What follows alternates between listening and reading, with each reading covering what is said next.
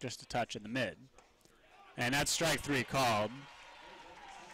And Brandon knew it. So 3 up, 3 down on both sides is Quentin Longry. Out of the stretch here, it's a swing and a miss. On to 2 strikes. And so Stowers is down on strikes, 1 away. Flip throw over to first, and now they've got in a rundown and out at second. The base stealer. Handley was off on the first pitch, cut down. Got Maverick Handley leaning, a swing and a miss for Molfetta, twice now retired on strikes. Best.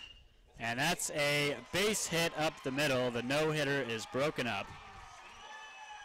And it's 2 on with 2 out.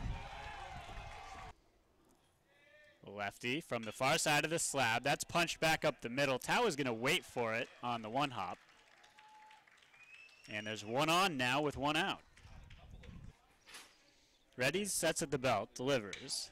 That's a ground ball through and over to cover first was the new first baseman, Bruiser.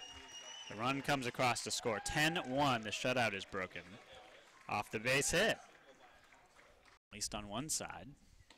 That's a get-me-over curveball, called strike 3. A very good curveball.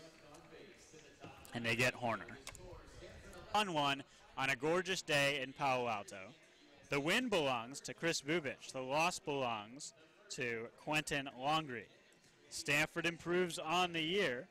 Their record best since well before 2012, 16-2 and 2-0 in the Pac-12. USC falls to 11-8, 2-3 in the conference.